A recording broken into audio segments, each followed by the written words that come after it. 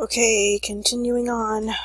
I'm sorry, I don't mean to make the video so long, guys. It's just when he shows me stuff and he says go, every turn I make, there's just more and more and more connections. And so I'm trying to show you everything to give you the full view of how everything that I keep seeing.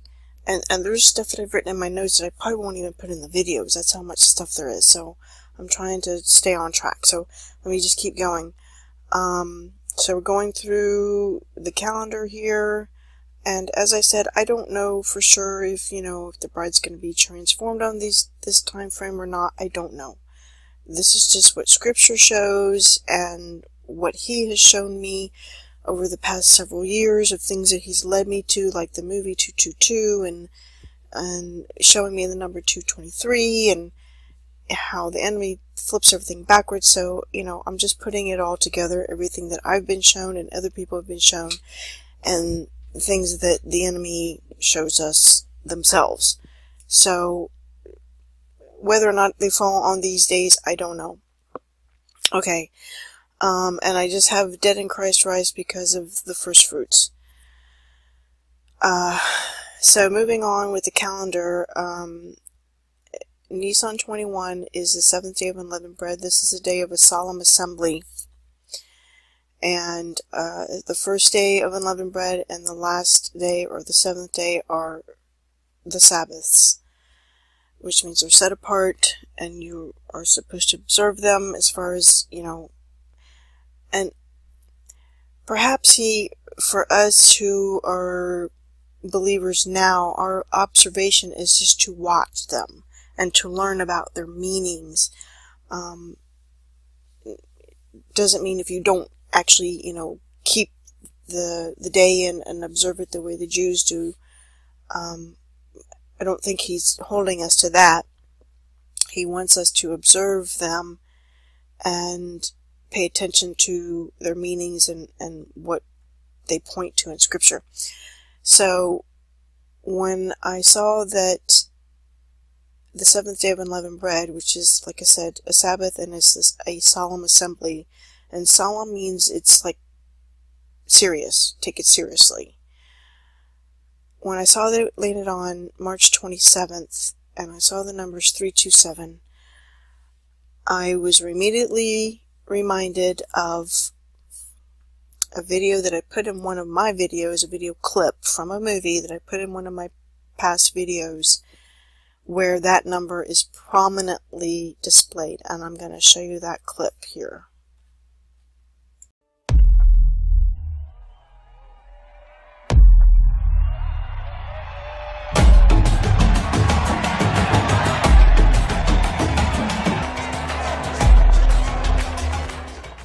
Okay, so this is from the James Bond movie Spectre, which came out in 2017. This is James Bond here in this skeleton costume with this woman, and they are going to go into this hotel and go up to her room. But I want to show them in the elevator before they get up to the room.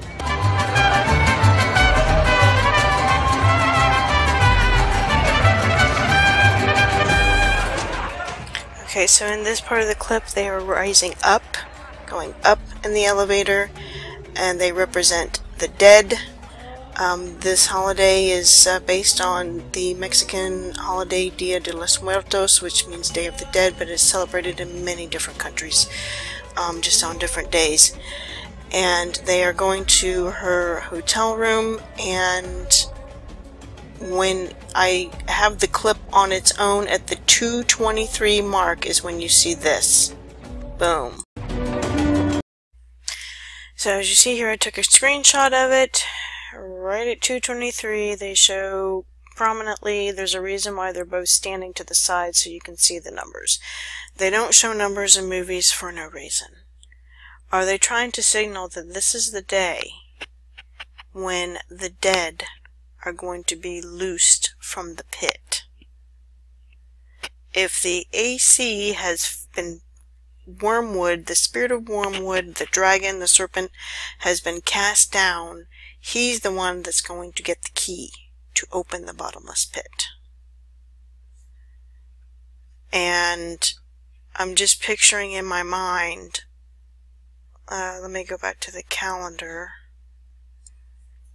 I'm just picturing in my mind, there's a solemn assembly.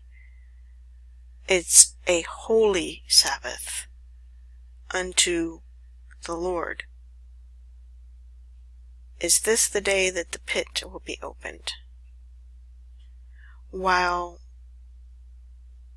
the bride is perhaps been translated or hidden somewhere, and there is a solemn or serious assembly because the pit has been opened. I don't know. I don't know. Just showing you what I see. And then it keeps on going. Now I have here bride hidden. I don't know if that would be the case. The reason I have that in there is because Sister Barbara from God's Healer 7, this is the day that she is proclaiming the coming of the kingdom, and she had asked what this date meant, and she was told that she would be teaching. Well, that's what the 144,000 will be doing. They will be teaching and spreading the gospel. So, could this be letting us know that the translation happens before that? And if the translation has happened, then either we're somewhere else and we come back and are hidden here. And the reason I say hidden is because this is when the moon is dark. And this actually ties to, this is a new moon, but it's not the first sliver. This is the actual complete dark phase. And this ties back to Psalm 81:3, and I will show you what I mean by that.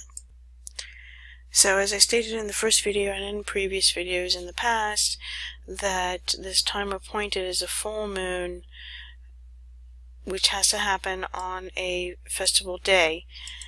When you click on where it says in the time appointed and go to the Strongs, it says it's full moon, but then when you go down, it says apparently it is from the root word of kasa, and does it say it up here? No. So let me click on this word. If it's from this word, and this may have been where people got confused. I don't know for sure about the moon. The month beginning with a full moon, because if it's from the word, if kese, which means full moon, comes from this root word kasa, it means to cover. And all the places over here, conceal, hide, take refuge, and it has to do with hiding and covering, and so I immediately thought of hiding under his wings. And Psalm 91:4 talks about him being our refuge and our fortress. He shall cover you with his feathers, under his wings you will find refuge. His faithfulness is a shield and a rampart. And all the places, these are all the places where it's talked about him covering. And even in Ruth, may the Lord repay your work, and may you receive a rich reward from the Lord, the God of Israel, under whose wings you have taken refuge. This is Naomi speaking to Ruth. And I think she might have been speaking to Orpah at the same time. And, hide me in the shadow of your wings. So it's talking about him covering us and hiding us, which is the root word, possibly, it says apparently, of full moon. So what I'm getting at is he trying to say that once the full moon happens, we will be hidden during this time? I don't know. I don't know.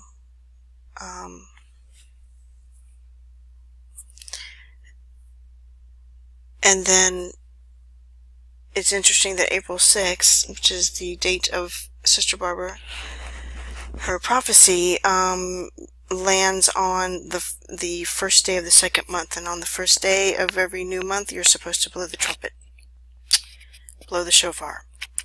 And here's an interesting thing, which I didn't even know until this evening while I'm doing these videos, that the Hebrew name for the second month on the Hebrew calendar, which the Jews call Iyar now, which is a Babylonian name, the original name was Ziv.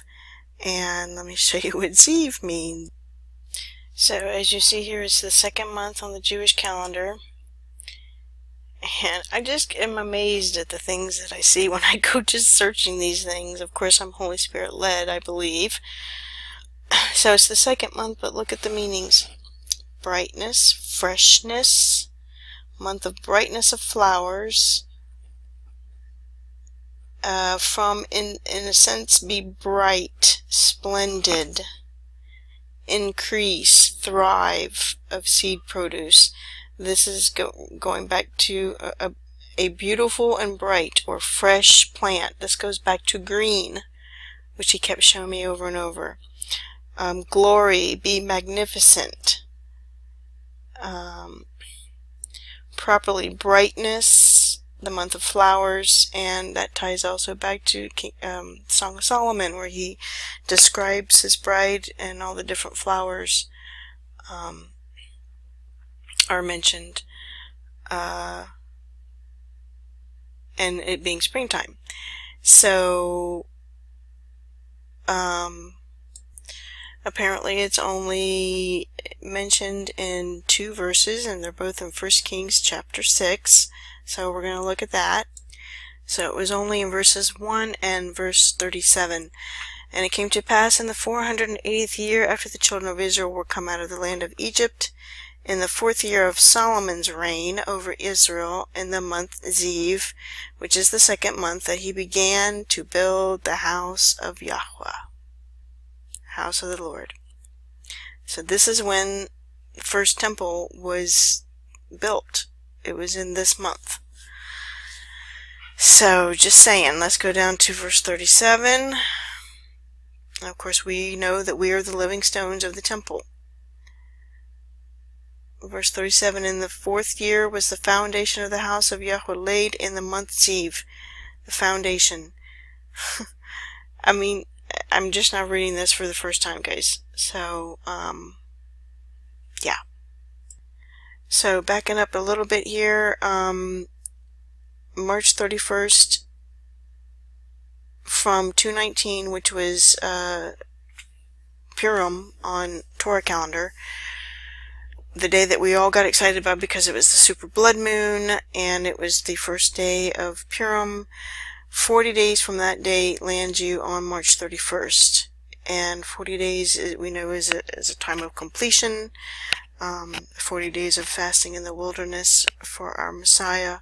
40 years of wandering in the wilderness. So after 40, there's a stop. So this is the 40th day, and then look what happens the very next day. And this day, guys, is, oh my goodness, I did a video last year pertaining to this time because Passover fell on this day last year, April 1st. So I was looking into it, and the stuff I found was like, oh my gosh, and I tried finding it again. I think I have it somewhere in some of my files, pictures, but they may have been put on a flash drive because I'm not sure where they're at, and it would take a long time for me to find them. And I tried finding the same information online, and I can't find it, so I don't know if it's been removed or it's just hidden somewhere. I don't know. But just let me tell you that April 1st is an abomination. It is a mockery of our Savior's sacrifice on Passover, and I think there's people have festivals where they dress up and they have an effigy of of a character that they take through a parade, and he has grave clothes on. He has the part of the shroud that goes over the head, that covers when the Hebrews would bury a body, they would wrap the body in the fine linen and then cover their head with a head cloth. And they have this effigy that is clearly depicting Christ, and they're making a mockery of it, which is one of the reasons why they call it April Fool's Day, and which is why I was looking into it, because it fell on April 1st last year. But let me show you something else. Okay, so April Fool's Day is also called All Fool's Day. Hang on. Okay, so it's been celebrated for several centuries by different cultures. Its exact origins remain a mystery. However, some historians speculate that April Fool's Day dates back to 1582, when France switched from the Julian calendar to the Gregorian calendar as called for by the Council of Trent in 1563. So this is the year that the Gregorian calendar went into existence from the Julian, and they jumped ahead 10 days. I've covered that many times in other videos. So they go on to say that people who were slow to get the news about the year changing from the last week of March to January 1st were made the butt of jokes and hoaxes, so they were called fools. Here's another interesting tie, a blasphemous tie. These pranks including having a paper fish placed on their backs and being referred to as a poisson d'avril, April fish, said to symbolize a young, easily caught fish and a gullible person. Historians have also linked April Fool's Day to festivals such as Hilaria, which was celebrated in ancient Rome at the end of March and involved people dressing up in disguises. I'm going to show you something about Hilaria in just a second. There's also speculation that April Fool's Day was tied to the vernal equinox, or the first day of spring, which is where we started this whole watch period on the 21st. March 21st. It spread throughout Britain, and here's another thing. There were pranks where people would pin fake tails or kick me signs on them, which is where we get the pin the tail on the donkey, because they being an ass. You know, what do you call someone who's acting like a fool? You know, they're acting like an ass. So this is where we got the pin the tail on the donkey thing. And it probably has something to do with Yeshua riding in on a donkey through Jerusalem on his triumphal entry, which was on Nisan 10, which I covered in the first video about the day that the Lamb is chosen, aka the bride. So in modern times, they do hoaxes, and it's also tied to the, they also, when they dress up in disguises, they'll dress up like, sometimes like the Jester or the Joker. Because the Joker, the Jester, is known as a fool, and back in 2015, I believe it was, I had a vision where I saw a Joker card, but it was black and white. There was no red. It was just black and white, and it was clearly the Jester symbol, and I didn't even know until I looked it up, because I'm not a card player, that the Joker is also called the Trump card. So, and that was before he was elected. So, I mean, all this stuff is just tying in together, and it just blows me away. So, I'm sorry to make the video so long, guys, but there's just so much stuff, and I'm just trying to show you as much as I can without putting up 10 videos, all based on the same thing. So if you have to pause in the middle and then continue watching it later, then so be it. But you need to see all this information. So here's Hilaria, which is another, this is where April Fool's Day can be originated from. And he had me study all this pagan stuff so I would know what's going on.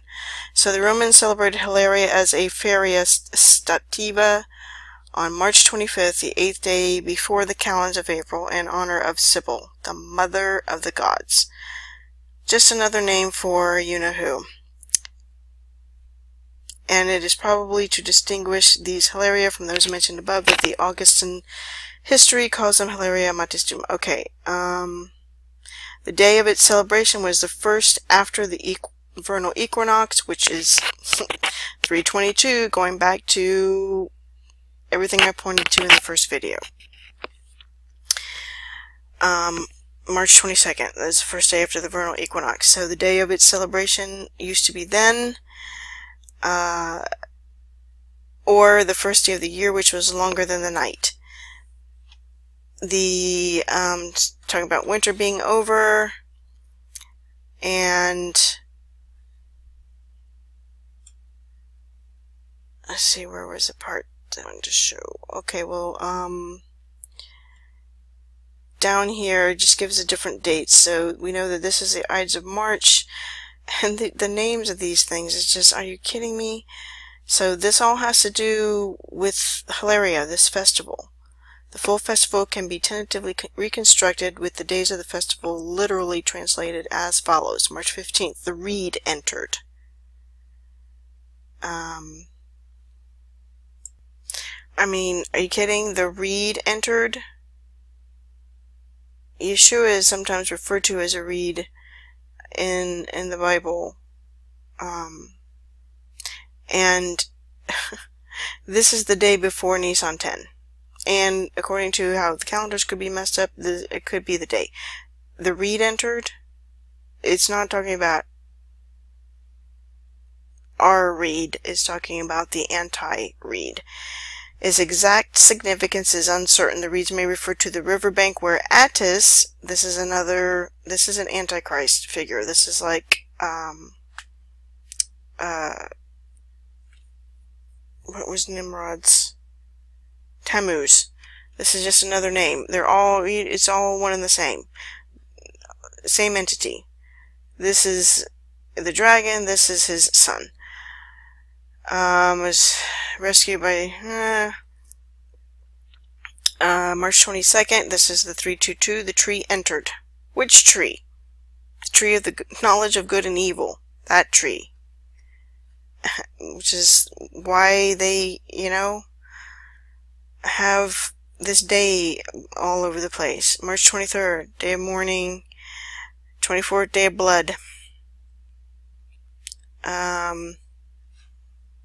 Of course, these dates are all from the 22nd here down to the 27th. This is all the Feast of Unleavened Bread. So we have a day of rest, a day of washing. I mean, it's unbelievable how all this stuff is connected. And then there's this. So this woman is sitting here with a dunce cap on, or a fool's cap, for April 1st. What does that remind you of? So, here we go. Got the dunce cap on. And I'm sure somebody else has noticed, especially the guys who have done the complete breakdowns of this video. But I did not notice until I screenshot this, that he has 6 fingers on this hand, on his left hand. And who does he turn into once he spins around? The one that graduates. Yeah. Okay, so I'm going to wrap this one up for now, but I do want to show some other scriptural stuff, because I've got tons of notes, but I'll do that in the next video. But the Shavuot, which is Pentecost, lands on May 11th, and that is 3 days before Israel's 71st birthday of being a nation. So this is within the time frame. Shavuot is the wheat harvest. Could this be when the second group goes? I don't know. But as you see, it falls before May 14th, 3 days before. So I just wanted to point all these things out according to these dates, but like I said, there's some more things that back up some of this stuff regarding Ruth, the book of Ruth, and just bunches of other scriptures. So I'll cover those in the next video, because I think it will encourage you to see how everything is tying together. So I'm going to cut this off here, guys, and I pray this has blessed you. Sorry it was so long. Hopefully, though, it kept your interest and went by quick, because this is some important stuff. Can't say for sure if anything's going to happen, but I will finish up with the scripture references tomorrow. It'll be in the afternoon. I've got to go do some work in the morning. But, yeah. So for now, I'll sign off, and I pray that you come back and watch the scripture references, because that will truly bless you. This was all the bad stuff that I'm showing, but there's some good stuff too. So I'm going to end this part with the blessing. Before I say the blessing, though, let's say the Lord's Prayer. Our Father, who art in heaven, Yahuwah, hallowed be thy name. Thy kingdom come, thy will be done, on earth as it is in heaven. Give us this day our daily bread, and forgive us our debts as we forgive our debtors. And lead us not into temptation, but deliver us from evil.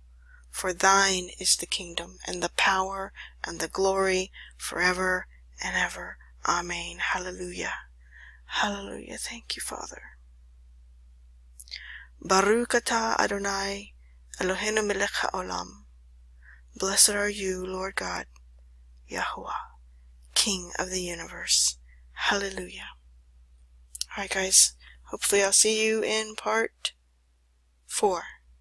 Shalom. I love you all.